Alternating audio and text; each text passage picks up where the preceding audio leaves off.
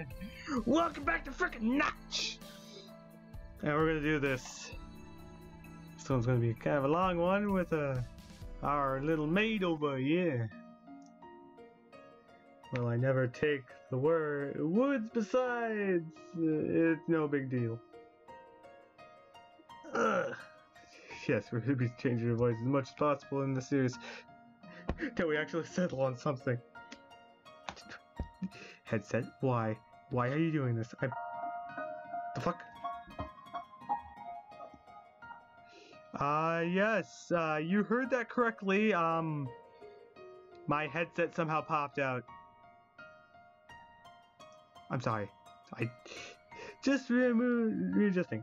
Her crying gradually subsides. It's simply sit in the cold ground with her and wait for her mood to improve. Damn it, I have to click. Shit! So I press space. A few minutes later, she stops crying and I stares at me with her focus divided of emotion. Divide. No. I see no pleasure in advising her from her expression. I'm not too shy to meet with her eyes, so I look away. I suddenly notice there's a swelling in her leg. No wonder she's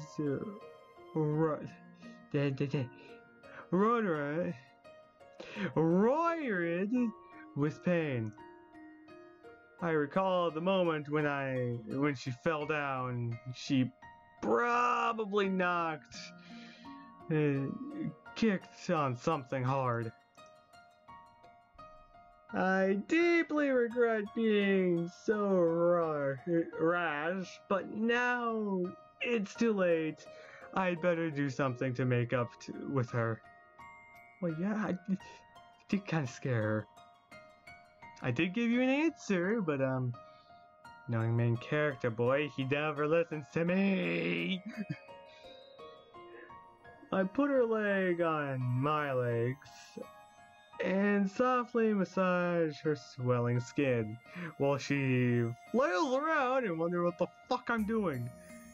My mom taught me how to ease the pain from falling down. Today it finally comes in handy. Nailed it. It never occurred to me that she would timidly let me massage her leg while I damn it. Fuck. Forget about that. It never occurred. Oh yeah. I gathered she may show her distaste for me touching her. Yeah, she barely knows you and you're touching her leg. She might think you're a pervert. Please go on. May you please say more on how naughty I am? No. God, no. I'm gonna get my ass handed to me later on the road. You two, please don't kill me. I haven't showed any nudes yet. But she says nothing and stares at me with no malice, which makes me feel very guilty. I actually feel pretty guilty as well.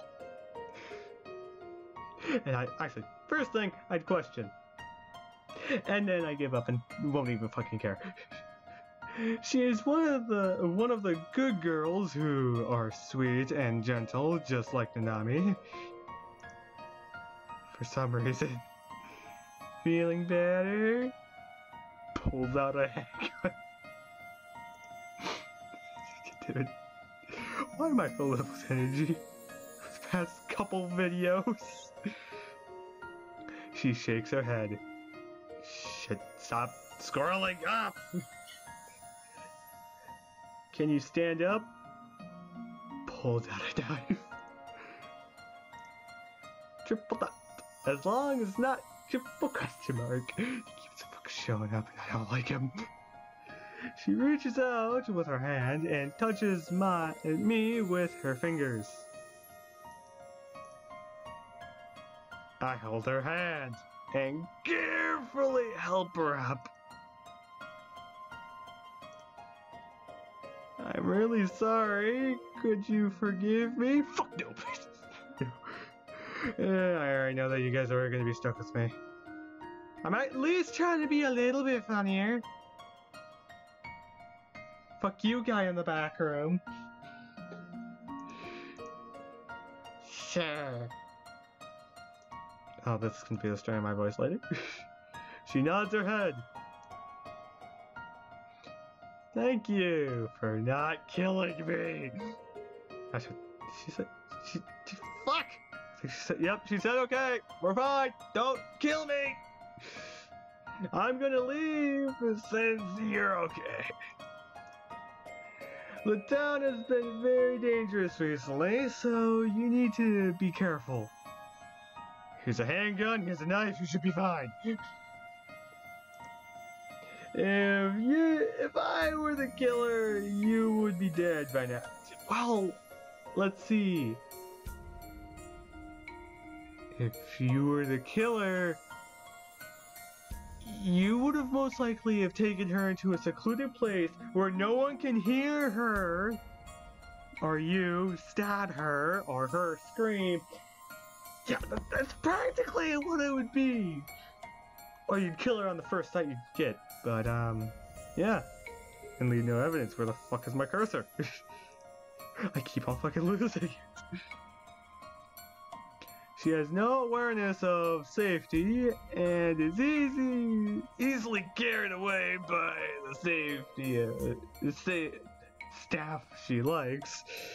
Like flower petals and trees. And where the fuck is my shotgun? Triple dot. Looks at you like you're fucking insane. Yeah, bitch. What the fuck are you talking about? Be careful. Bye-bye then.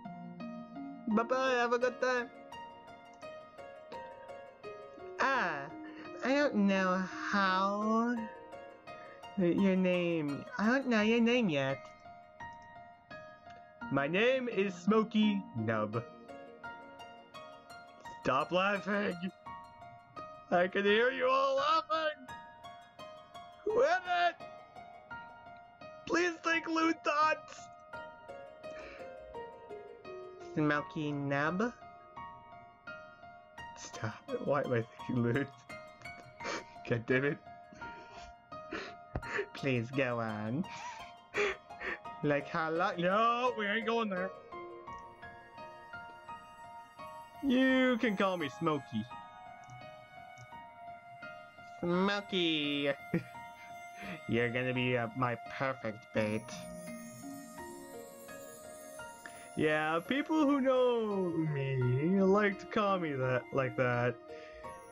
Don't call me by my full name, it makes me feel like a stranger. Yeah, because I am a stranger, I don't even know this chick. I don't even know her name. Okay. Smokey. We met last night. No. Right, damn it. Right, so you can tell me your name. As I look at the name. I'm Mizuki Hatami. You can call me Hatami. God, everyone calls me Smokey. Okay, Hatami, nice to meet you. Thank you for helping me out. Now, get out of here, you peasant!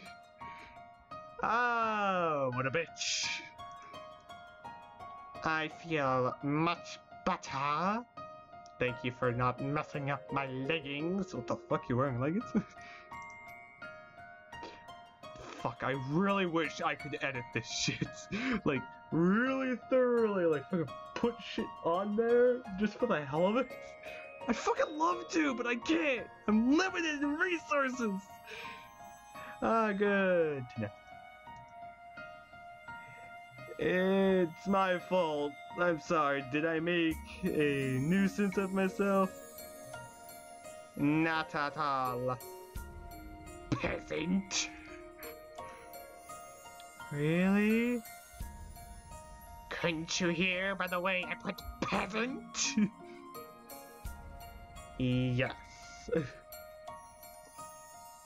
I say goodbye to her and think about her on my way home. Like how pretty she is. And why the hell she's carrying those throwing knives right behind my back. She is outwardly weak. Awkwardly weak, but awkwardly strong, which fits my impression of her. Sadly. But a lack of vigilance, nailed it, is probably her biggest weakness. She's probably won't be able to put up a fight if danger comes. Never mind, I worry about her. She was probably be more careful about after I suddenly scared her. Me, I'm gonna leave that bucket of stuff alone.